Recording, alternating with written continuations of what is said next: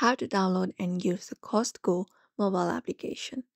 Hey everybody, if you'd like to download and use the Costco mobile application, you may follow up the steps. So what you can do is first of all head over to your App Store or Play Store if you're on Android. And what you can do is go to the search, and once in the search, just go ahead and type in Costco and you will be finding the results that you're looking for. Look for the option called Costco Wholesale and tap on it. And this is the official app of Costco. Now, what you can do is you can basically look out for the option called install and tap on it and wait for the installation to be completed. It may take a while depending upon the file size and wait for the installation to be completed.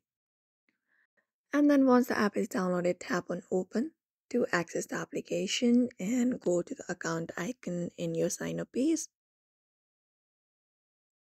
After that, you'll be prompted to enter up your postal code and everything.